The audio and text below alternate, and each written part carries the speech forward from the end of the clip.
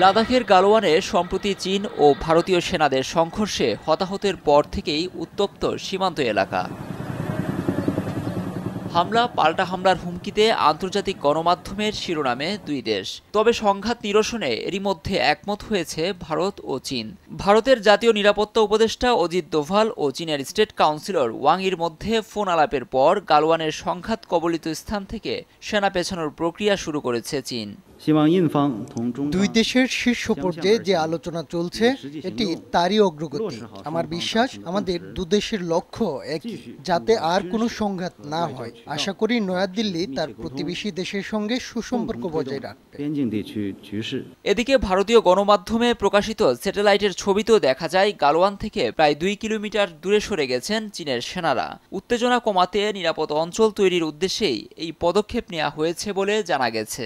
গালওয়ান উপত্যকায় মোতায়েন ভারতীয় বাহিনীও আগের অবস্থান থেকে কিছুটা পিছিয়েছে বলে খবরে বলা হয়েছে। গত 15 জুন লাদাখে দুই দেশের সেনাদের মধ্যে সংঘাতে 20 ভারতীয় সেনা নিহত হন, হতাহত হয় চীনেরও। লুৎফর কবির, সময় সংবাদ।